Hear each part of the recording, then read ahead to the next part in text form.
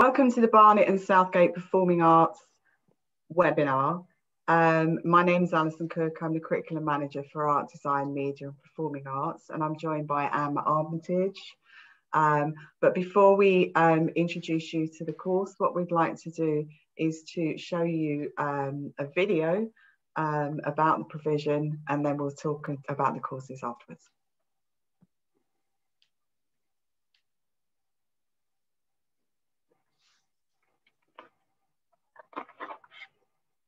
We're offering a level 2 and a level 3 provision in performing arts and in our media, broadcast and games design programs. A level 3 diploma program is the equivalent of 3 A-levels. It's a university entrance level qualification. When you graduate, you will not only have a qualification that can take you onto a degree course, but you will have a CV with some great professional experience, which will put you head and shoulders above the competition. The best thing is that it's vocational, is that you can spend those 2 years expanding your vocational skills. What we'll do through that qualification, it gives students a real depth of understanding of both the theoretical elements of performing arts, theatre and the theories that underpin the practice, but also real opportunity to develop their skills in a practical environment. That what's great about coming to, going on a performing arts course, and so you get great opportunities to meet people, to network, and you're in this space, this fabulous space. As part of the development of the Performing Arts programme in particular,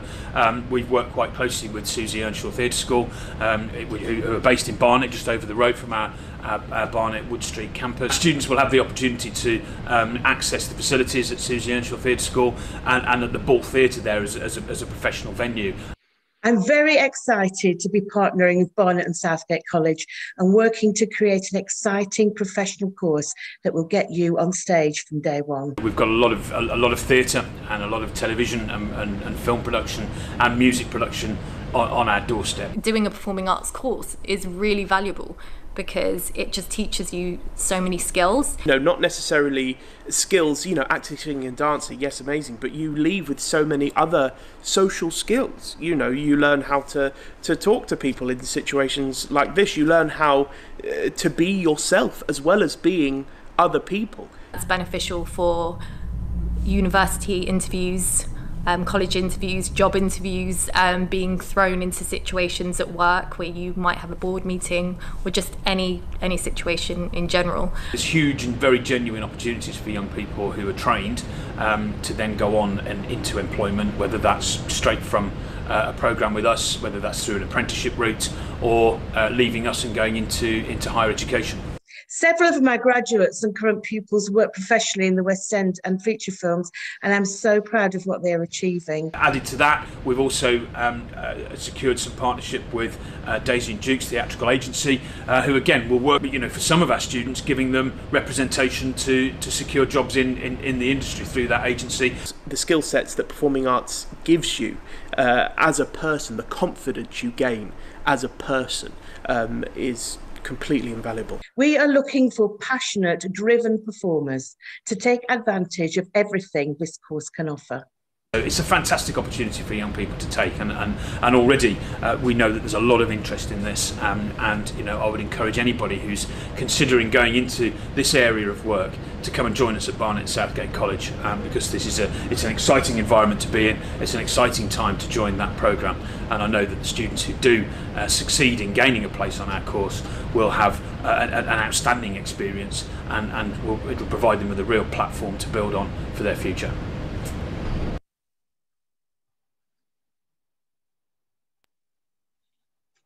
Okay, so Amber and I are going to talk about the courses. So the Performing Arts course is actually designed to introduce the subject, develop skills and knowledge, and then access understanding and application.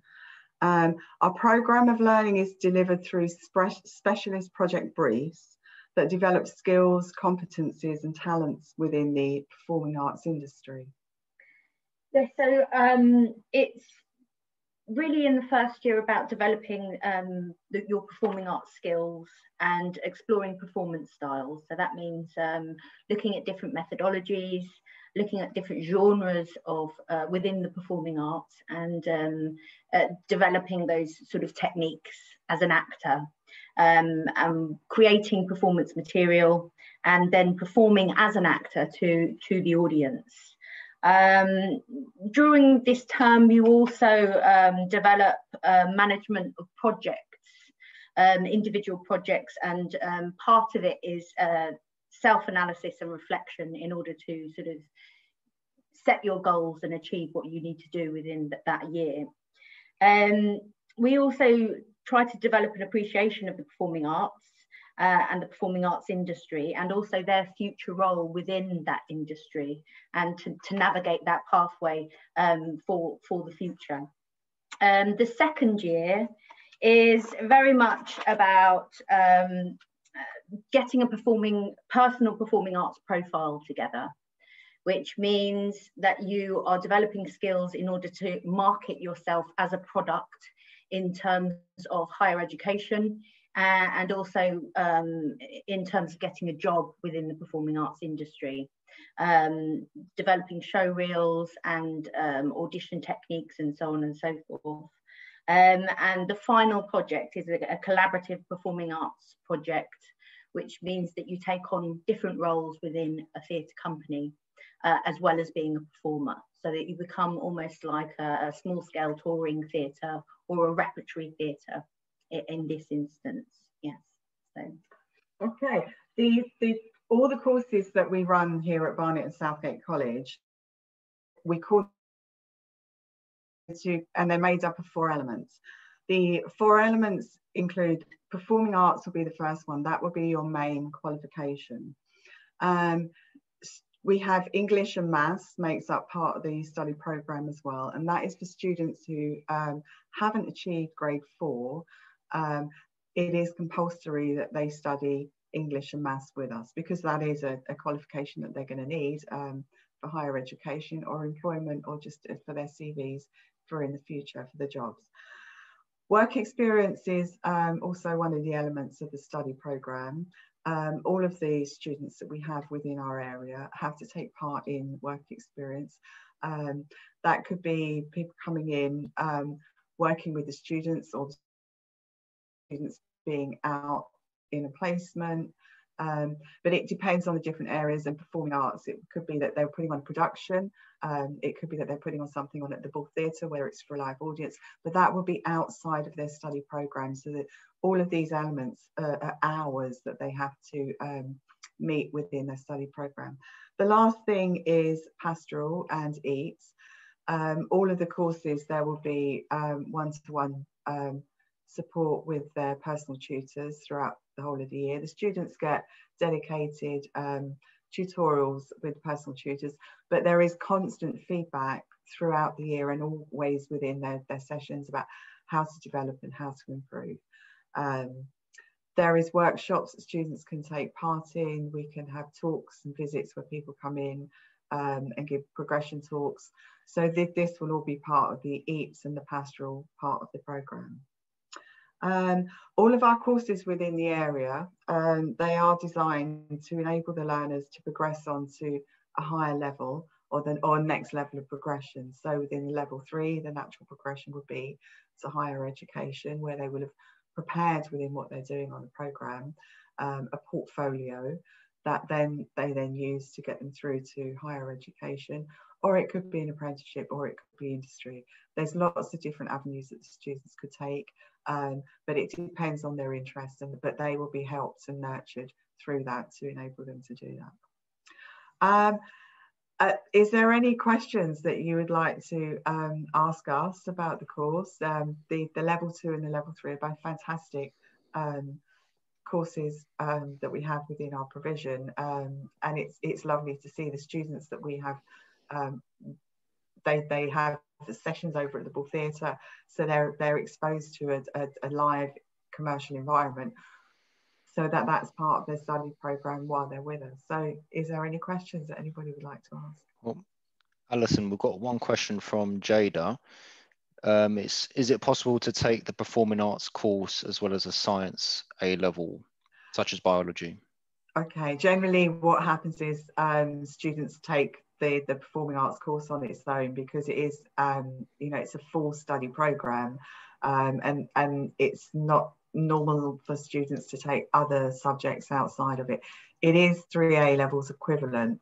There has been occasion with some students on other courses that we have where they've maybe taken one subject, but it's not the usual pattern of what happens.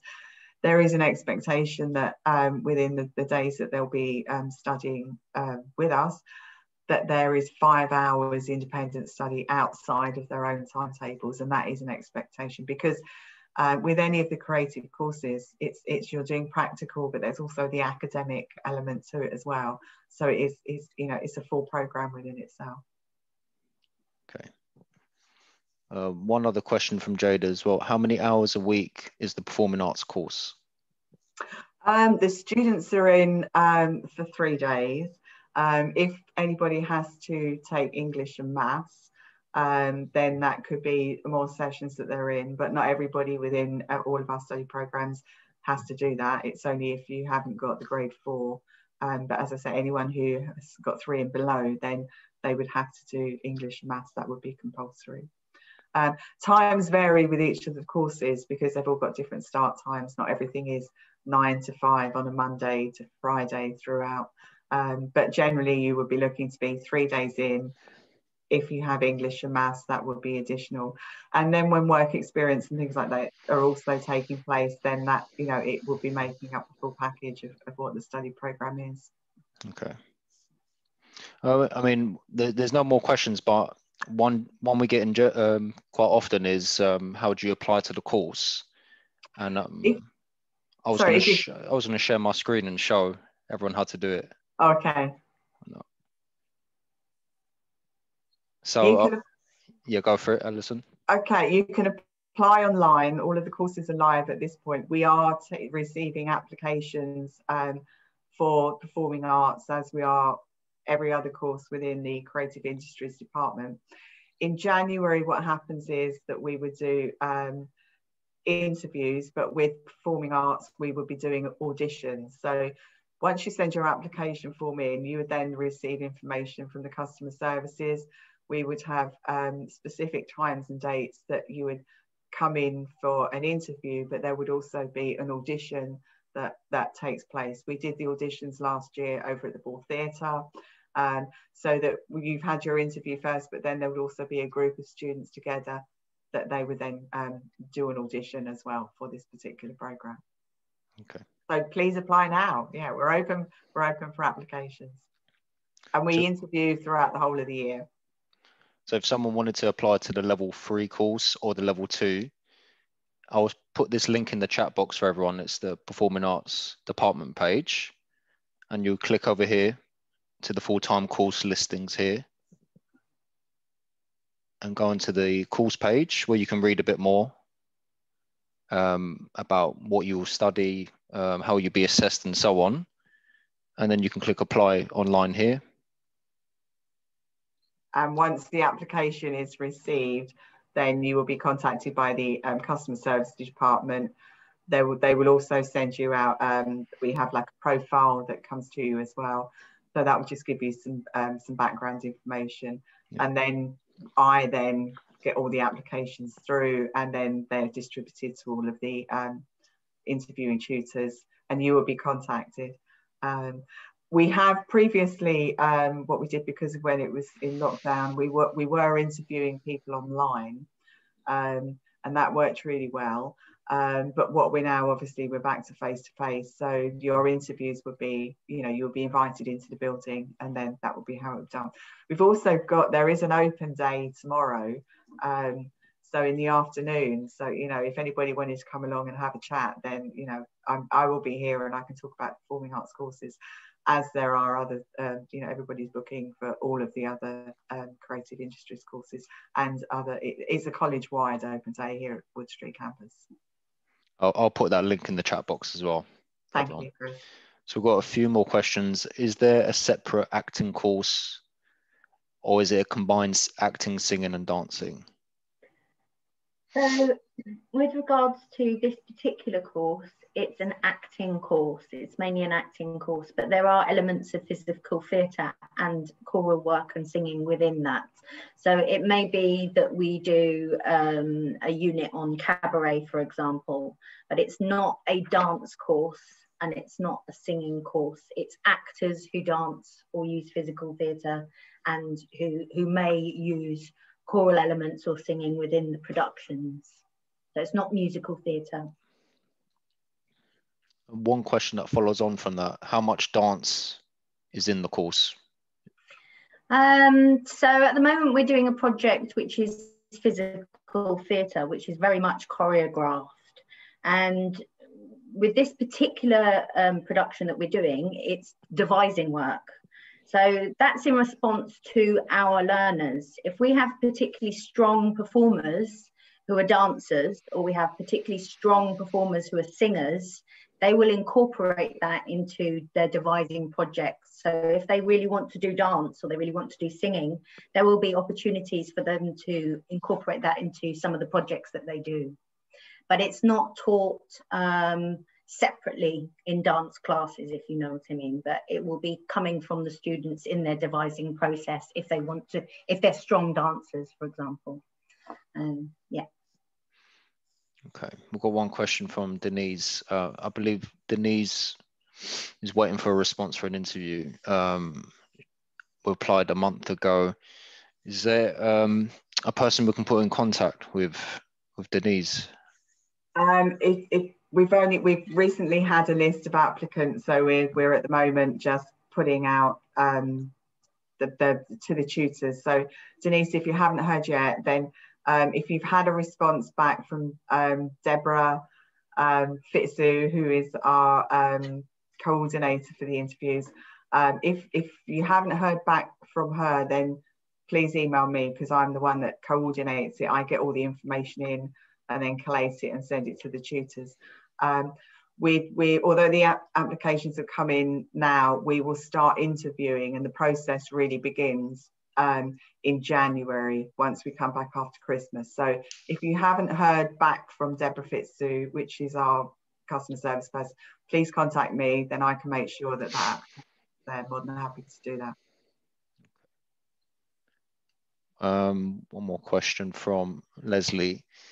We are isolating currently. Is there another open day we can visit? Well, the next round of open events are in March next year. There's some online materials that I can send you, Leslie, that might help you. But does that fit in well, Alison, with the interviews for the March open events? What do you mean, does that fit in? Like, do people need to apply as soon as possible? Can they wait until March? Don't wait. I mean, for anyone who's interested in any of our courses, what I say is put your applications in now. You will be contacted before January. That's when we start having interviews taking place. We can send you out the information about the courses.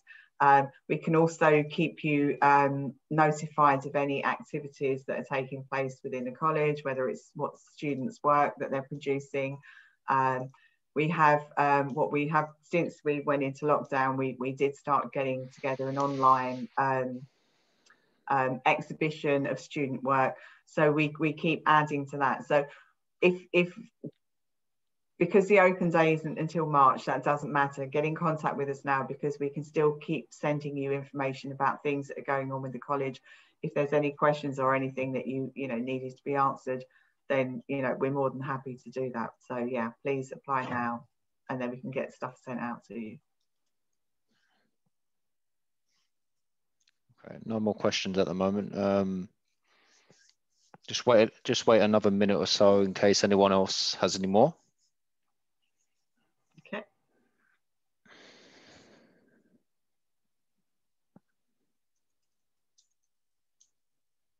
Are there any other frequently asked questions that you guys get? The one that has been asked is, how many days am I in college? Frequently asked is, will I need to repeat English and maths? As I've said, yes, that would need to you would have to. Would I need to pay fees for the course? If you have done a level 3, in the past and you're 19, then fees would apply because everybody is entitled to one level 3. But if your situation dictated that you wasn't quite sure, then our customer services team will be able to help you with that. People ask about how is the work assessed. Where the work is, you complete briefs as you go along, and each brief will be formatively assessed and then summatively assessed when you completed the unit, and then you move on to the next unit. And that's the same for all of our courses. I think it's one of the questions that I often get with some of the students is they think that it's a completely practical course. They think that they're just going to be putting on plays, but half of the actual course is theory and is academic.